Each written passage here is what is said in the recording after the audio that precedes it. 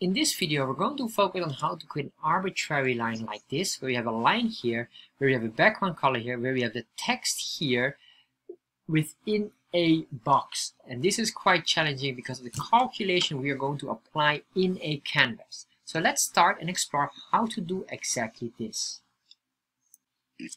How to create an arbitrary line with text box in Chart.js. So this video is a continuation or an indirect continuation based on one of my other videos based on the request from a viewer. So in this video here, how to create a horizontal arbitrary line, here one of the viewers, Dia Booked here, I'm sorry if I pronounce it incorrectly, was asking about, can you do a video on how to add text to that specific line? Alright, so I had a video, but now I have a video with line plus a square box around it. So that is as an add-on because maybe you want a square box around that. So how to do that? Let's start and work from very beginning. First of all, make sure you go to chartjs3.com to the link getting started, and in here we're going to grab the default code. So I'm going to copy this code, and if you would like to understand this specific code, please check out this video here that explains the JavaScript of that code here. Very important. So I'm going to paste that in here. Once I did that, I'm going to cut out this, and then I'm going to put here the new title. Alright. Save this, and once I save that, refresh, there we are. Alright. So what I will do here is I will make this a little bit different. I'll use a bar chart design. And we're going to give it only one color, which will be the red color. So I'm going to remove all the extra colors here, and this will be renamed into something else.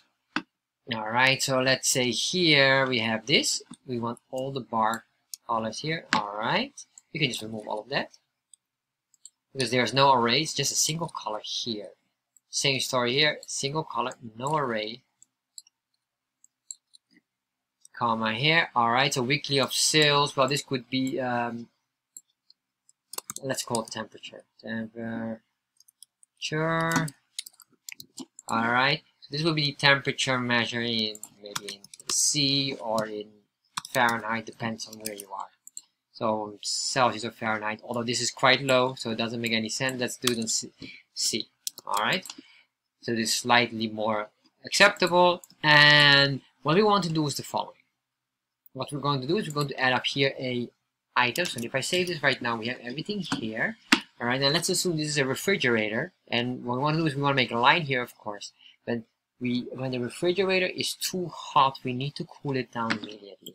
Alright, so to do this, we're going to create basically a few items, but first of all, we need to create the plugin.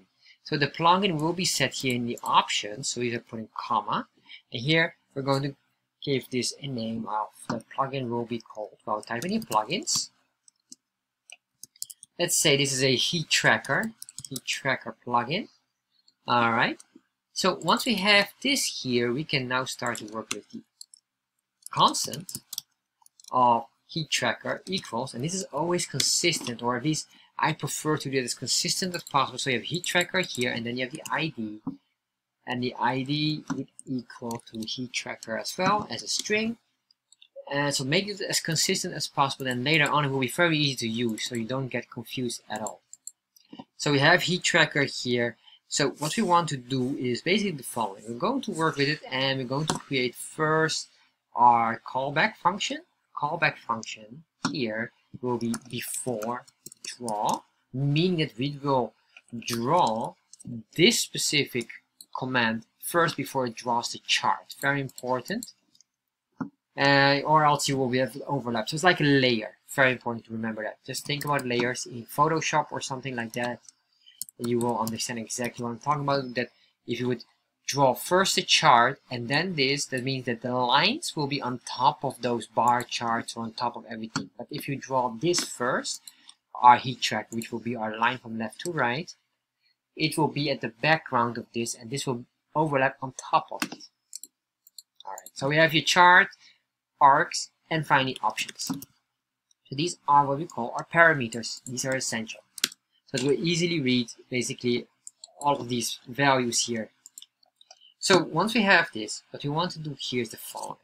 We're going to say here constant, and this constant is what we call object destructuring. We're going to say CTX. We're going to grab that one because this is connected with everything. We're going to the canvas part. And then we have here the chart area, and the chart area covers basically the specific area here, all these options. If you want to understand this really deep, I would say check out this video here about how to create a horizontal arbitrary line. I go in here very deep in detail of every aspect of it, and it's very useful for you. In this video, I don't want to go too deep in it because I already covered multiple times. Alright, so what I'm going to do here is basically in this chart area, I'm going to specify or grab these objects quickly. So basically what we're doing here is this is just chart.area. And then if you want to have the top or the bottom, so we say here top, this is the object. So top, bottom, left, right, width, and height. And all of these are related to the specific chart area, which are these 4 lines here. And the width is from measuring this point to there, and the height is from top to bottom from the chart area, not the canvas. Alright, so now we have this here. Let's see what we are doing next. So we have this, and then what I want to do is the following. I want to put in here comma, because we might need the scales as well. Most likely we will. So we need the scales positioning in pixel amount. Remember, this is a canvas, and the canvas works with pixels. So this is why we're doing all of these. We have to break them down, and after we can calculate the pixel positioning. So that's why we're doing this. Alright, so now we have this here. Once we did this, the very next thing here is this item here. We can say here ctx.save. Alright, so I have this here. I just want to check what's going on here. Do we have any errors here, or is there something missing? Well, probably here this should be like that, if I'm not mistaken. Let's save this and see what's going on here. Do we get an error? Yes, we do get an error. So I have an unexpected token here on number 56. Alright. Sorry, you can see here the chart area. Pay attention here. This is my mistake. You can see I use column here, but I forgot a column here. Alright, that explains why this was not working as expected. There we are. So everything is still fine, meaning now in here the plugin is being activated.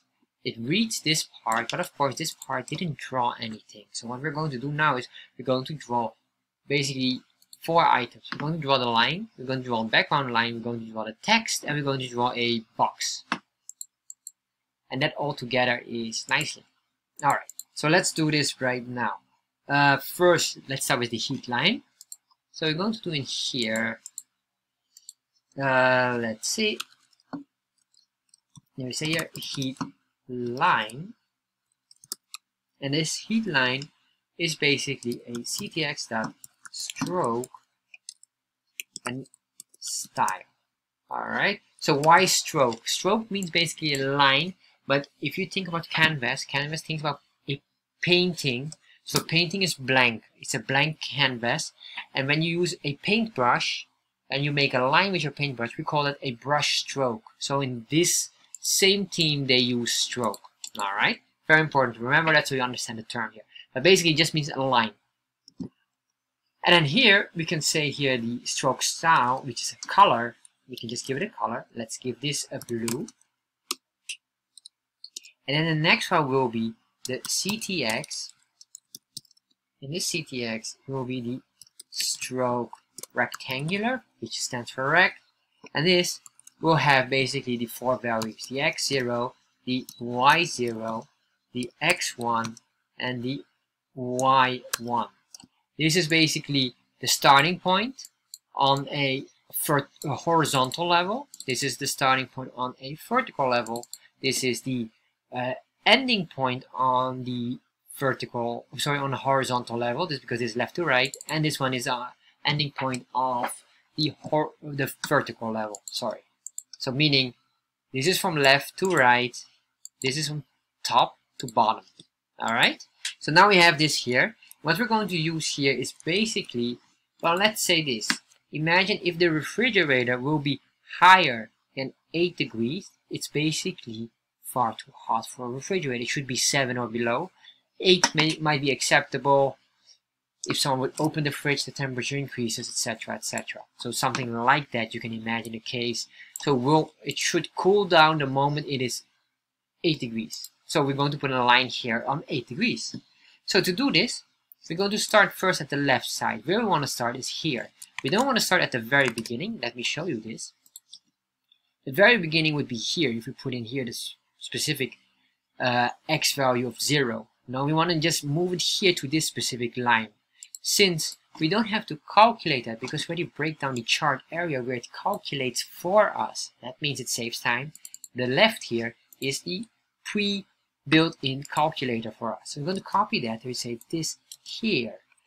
The very next thing what we want is we want to make sure, I'm going to move this. We want to make sure that it starts here and it goes all at the very end here. And you might say the selection would be right, or the right value here. In this case, no, that's incorrect. We need to get the width. If you want to understand why, this video shows it why. Very important. So we get here the width. So the next item, what we're going to do is we're going to start in here. Where we want to start is, well, we want to start at the 8 degrees here on the Y scale. So what we need to do is we need to get the pixel value of that. So how do we do that? Well, we have the scale here. So we already can work with some of these special commands built in JavaScript, or sorry, in Chart.js. So we say Y and we say dot get pixel for value, and here we put in the array value. In this case, the array value works, well, it works here. This is 0, 1 to all up to 18. There's in total here 19 arrays, including the 0, right? Or 19 elements. So that's including 0 is 18 plus 0 is 19. All right. So this is why that we have 8 here. We just pinpoint on 8. But if this would be different, maybe this is 10, 20, 30, 40, 50, 60, 70, up to 100, and you want to hit, let's say, 50, then you would have to look here, what is the element number or the array number of that? Very important to understand. So let's say here, pixel value array or element number 8. So once we have that, well, the next one will be here, and this will just be the, well, we don't want to move this at all. Just put on 0. So if we do this, now we have something working. All right. So the next thing what we're going to do is we're going to put a ctx restore. This is to reset always our values so that the chart doesn't grab any of these values to draw any other values, because as you can see here, we are on before draw. So it will draw first this before it draws the original chart. Save this, refresh. Now we have a line here, and you can see here we get here a nice line that pinpoints when the refrigerator would be too hot. Alright, so the next item, and I realize here maybe the temperature, I'm not sure, temperature, should be like that. Alright, temperature. Alright, that's better, that's correct, written English. Alright, next part. What we're going to do here is the following. What we have to do now is we want to put in here this background color here, make it slightly blue. It's like an extra exercise helping us to learn more better how to use the Canvas API, or basically the Canvas coding. So we say here heat background. And the heat background is almost exactly the same what we did here above. CTX dot, but now instead of CTX dot stroke, we're going to put in fill. Difference between fill and stroke. A stroke is like a square, but only a border. Yes, and you might say, well, I just said it was a stroke like a paintbrush. You're correct, but it works with these 4 digits here, or these 4 values, and you could make basically another value. If I put this on 2, save this, you will see here it looks like a border with a transparent square. All right, so that's to make sure that you understand why. So we say here first of all style, but this one, the fill, will be fully colored in one specific color. So we say here we can do blue as well. Let's do blue for now. Later on we're going to give it a transparency, or maybe it should be now already, RGBA. And then we say here 0, 0, 200, 0.2. This means alpha value of 20%, or 20% visible, 80% transparent. Next, CTX dot Then we say fill rec, and fill rec will be different from what we did here. So if I refresh this, it's back to original. We want to have this top to here. Alright, so probably already figure out that most of this we can already grab, because what we also need is the left and here. So we can almost get everything, except we need to move a few values around. So we're going to get the left first, comma, and then we'll just leave that blank now. We get the width. So we have this one. The next one would be these two here. Alright, so we will start here at the very top, meaning we need to get this top value, and then our ending value would be here on the 8 or on 8 degrees. So we're going to grab this value here, we paste it here, save, refresh. Alright, so we have something here, but what is happening here? You will understand now here, something is not right. To understand this, you must understand the structure here. I will refer you back to the other video. Go to this video just to make sure you understand that. So we need to remove this space here. To remove this space, we just need to reduce here this item. How do we reduce it? Basically the top value. The top value starts somewhere, well, it starts here, but there's still some space between here, and that's being calculated. And this is the reason why we have like an overlapping or more transparency blue than stopping at this line. So we need to remove that. We do that by minus top. Do that. There we are. Nicely. Now we have that. Alright, so now we have this line here. What we want to do is the next part is eventually the text.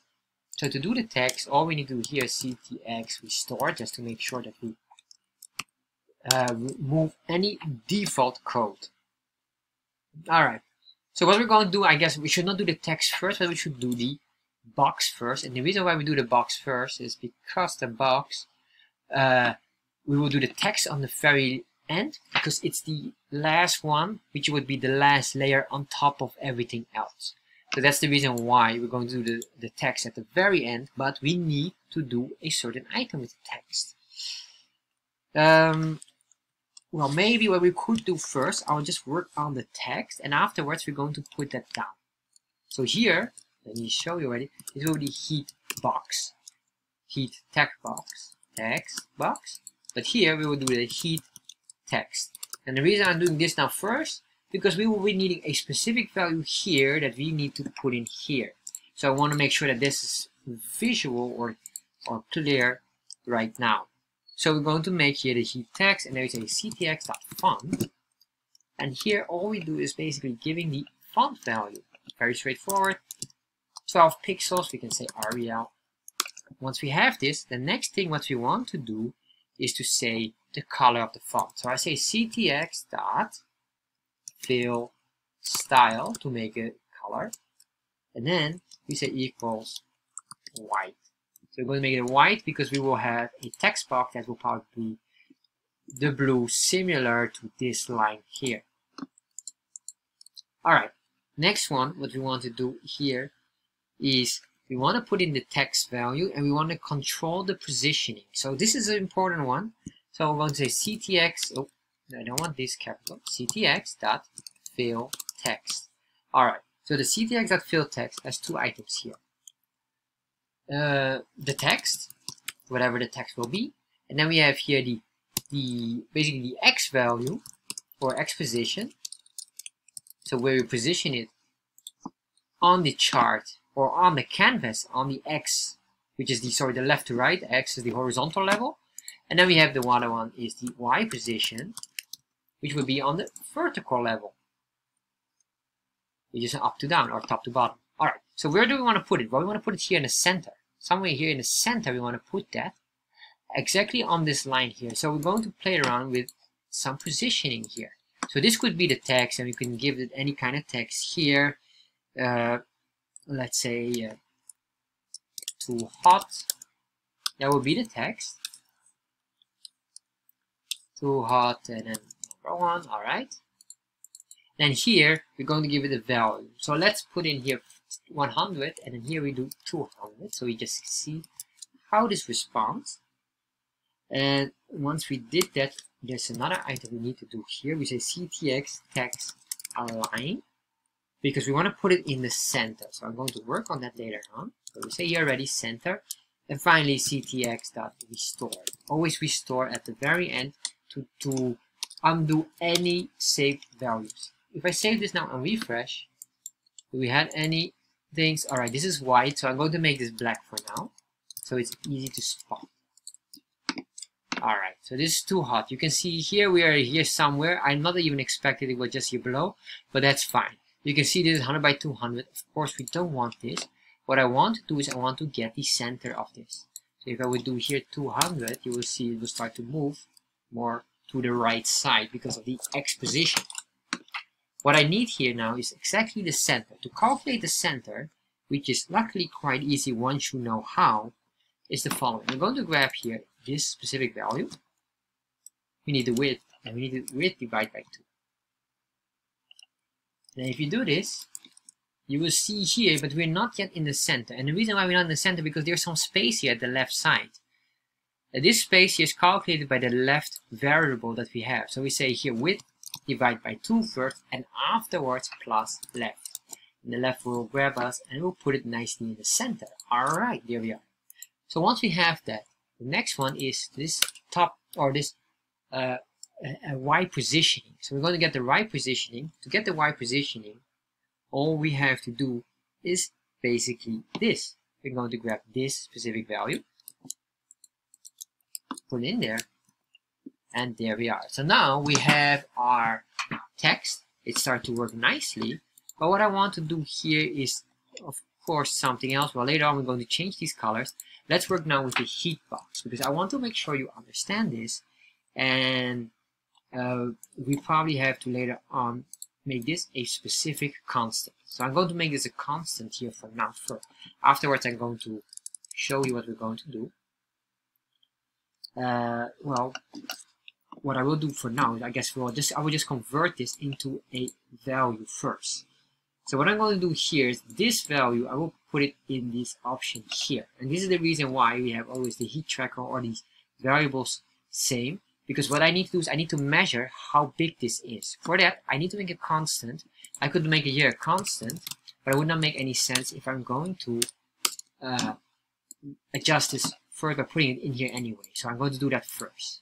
So in the options here, comma, we're going to say here plugins again. And in this plugins, we're going to have what we call a shorthand. This is basically what we're doing, is a shorthand to convert this and make it more user-friendly. So we say here in this plugins, we're going to grab here the heat tracker plugin. And here we make a shorthand. And this shorthand will be, we can say here, what would be a nice term here, heat text, I guess. Just say heat text. And the heat text equals whatever the value will be in here. I'm going to grab this, put it in here, and this I will just change into options dot heat text. Alright, so this is a shorthand and makes it also user friendly for your users, because now they can just put it in their chart plugins object with the name, instead of using these what do you call these kind of canvas code. We're just using now JavaScript that is related to the terms. Alright, so now we have this, and now I'm showing you why this is so important. If I save this right now and refresh, it doesn't change at all. And you can see here, if I do this, it doesn't change at all. Or it changes, there's no difference in it, and it's now dynamic. Alright, so this is the only thing I wanted to have, because now I can work with these here. So what I'm going to do here first is I need to measure the space of the text of heat text. And the reason I need to know this, I need to know, because if we're going to make a square around it, we need to know how big that square needs to be. And this needs to be soft coded, because if you will hard code this, you have trouble. So the soft coded can be done by calculating here this specific value. Alright, or by calculating this constant right now, which will calculate how many pixels the font or this text contains. So what we're going to do here is the following. We say here a constant is a text space, and this constant text space equals ctx dot measure text. And then we say here options dot heat text. And the reason I'm doing this is because of that here. So then we'll have the space here. So once we have this space, or we have to say here dot width. So basically this is the command, and this is our constant now that we need. So if you see here now console.log, you will see here what will happen. Save that, and now if I refresh, we see here 73. Alright, so if that is true, if I would make this short, just I need this. You see now 13 pixels. That is correct because it's smaller now. If I do one more right here, it's about 20 pixels. So approximately one character is maybe 7 pixels. Alright, so let's go back here. I'll just put this here again. Here we are. So we have the value, but there's a but here. This value should be also having some padding around it. Because if you will make the square exactly the matching, it will be from left to right, it will just fit in there, but there should be some padding around that. So I'm going to work on a padding. So how do we add a padding? Very straightforward, almost similar to this. All they say here, all we do here is text space padding equals text space, and then we can say here, well, plus 10 maybe. So we have some extra space. And once we have this, we can now work with the next item, which is the box holder, basically, or the text box. So we say here ctx begin pad. So once we have that, we say ctx dot, and then we're going to put in here a rectangular, because we're going to draw a rectangle, and this rectangle will consist again of 4 values. So what are we going to put in here? Well, we need to calculate the center of this here. We already did that here, but we have a few items that we need to do as well. So what we're going to do here is the width. We're going to grab the width first. Width, and then we have to divide this by 2. The moment we do that, well, let me put in here the other values as well. This is the y0. Then we have here the x1, comma, y1. Alright. So we have this one. We have the width here. We're going to divide this. And once we did that, we still have to do some extra items because we want to calculate just similar to this one here. Width, divide by 2, and then plus left, 2 plus left. Why? Because then we are in an exact center. So because we will get only this space, divide by 2, and then we plus this extra white space here. That's number 1. And then what we need to do here, minus, and then here we have to grab basically the following here. We're going to grab this text space padding, divide by 2. And the reason why we divide it by 2, we need to be here at this beginning here, and then eventually here at the end. So we need to find this beginning here. So we're going to grab this, divide by 2. Once we did that, so we have the center, we figure out the center, and then we need to figure out, we have to move how many pixels do we move to the left back to cover eventually this. So that's what we're doing here. Alright, so I hope you're able to follow along. This is the most tricky part in Canvas, is how to calculate position squares and rectangles and etc. etc. Alright, so once we have this, the next one is of course the positioning. So the positioning will be basically this. We can just grab that one here, put it in there, and then finally here the other 2 items, and that is this one here. So basically this here is the ending point. So the ending or the length of it should be the text with the actual padding. Alright, and once we have that, the next item will be, well, we can put in here a specific value, but this should be eventually a shorthand here. So what I will do here for now, we can just say here 30, and later on I'm going to work with this shorthand. Or we're going to change this here. So if I save this, alright, we're almost done. Now we have to give it a color. So ctx fill style, and then this fill style should have the color here. So let's give this a color of blue as well. And then finally here, let me say ctx fill, And this would mean to confirm the fill that we have here up in this specific rectangular. And once we did that, then we need to as well undo everything or restore. And the reason why we do that is because now this is going to have hold the memory of that. And then if you don't restore that, you will see it will grab here the same color and you have an issue. So if I save this now, let's look at the positioning. Alright, so the positioning is slightly off, which is alright because I didn't deduct the positioning in the vertical level. What I mean by that is basically here, we grab this and it just starts at this line here, but we still need to do here some deduction. This deduction could be like this here. If I do this one here, we push that up, there we are. And why 15? Because we selected here 30. If we do here 0, it will be again a line. You will notice it.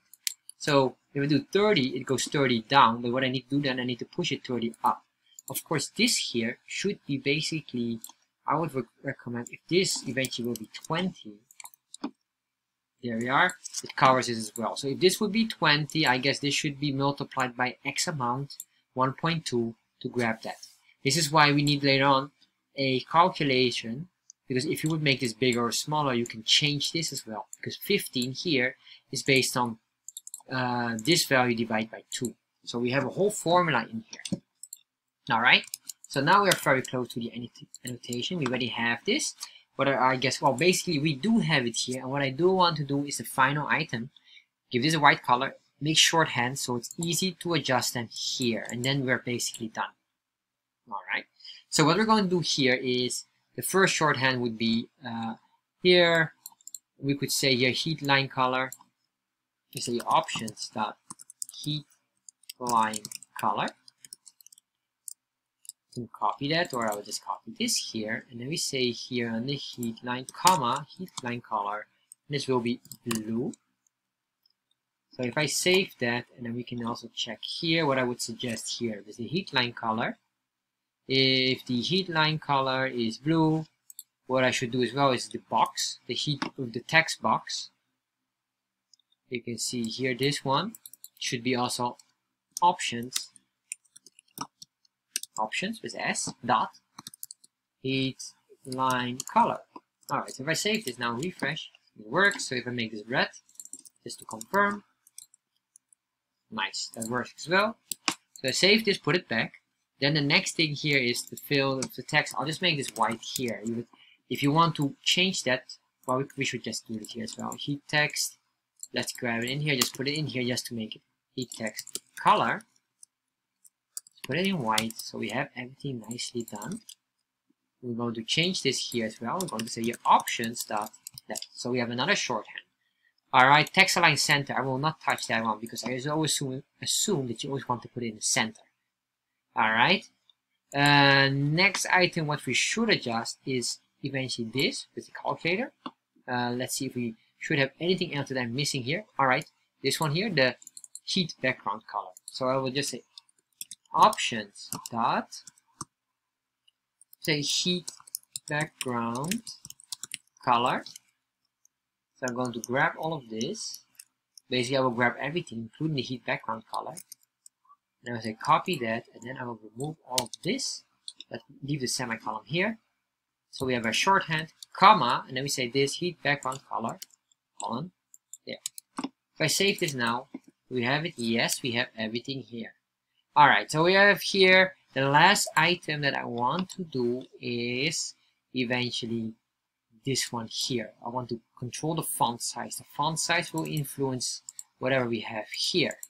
And I realized that should we have the font size and this times 1.5, or because that will be maybe not clever, because if you have like 50, 1.5 would be very big, but maybe yes, if this would be 20, we just do plus 10 always. So it's always plus 10, and then this would be that value here divided by that. Or divide by 2. Alright? So if you are still confused, don't worry. I'm going to show you. So in here, we'll put in here another item, and then we say heat text font. Or maybe heat font size. That makes more sense.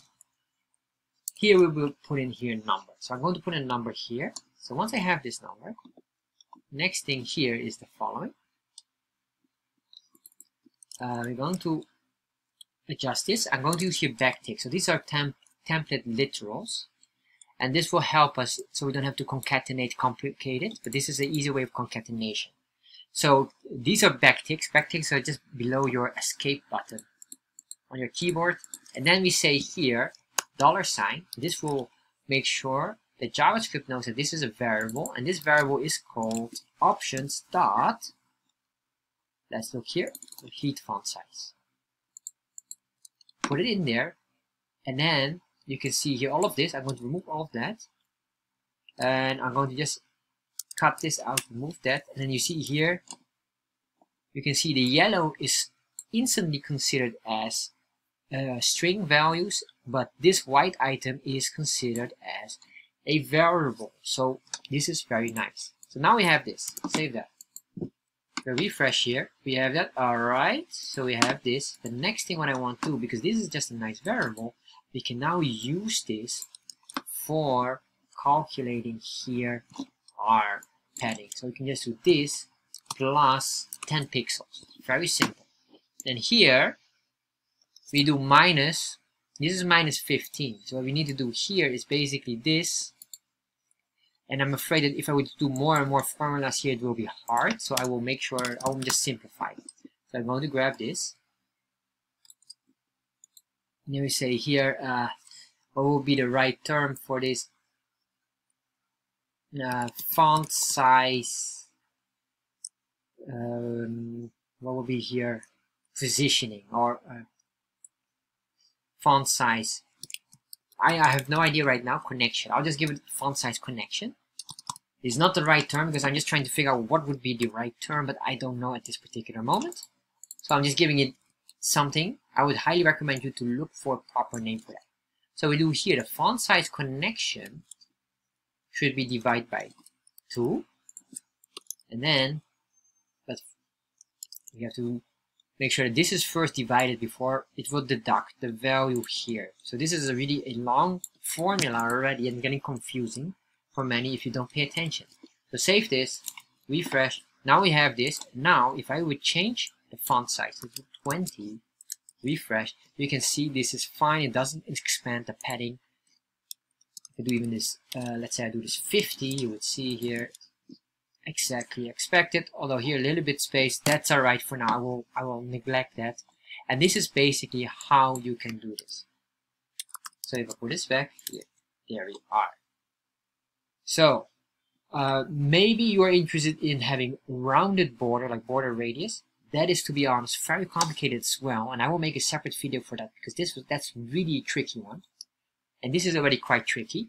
So what I do recommend, especially if you have a hard time understanding what I did and with the positioning, again, check out this specific video that covers how you calculate positioning, because this is the hardest part in the canvas. Main reason is because canvas count at the very top at 0 and going down is increases the value. And of course, for if you're working with a chart, you expect it starts at the bottom. So exactly, or everything is exactly the opposite of what you think it should be. So that's why it's so hard. So definitely watch this video. I'll make sure pop-up shows here. You can click on the link.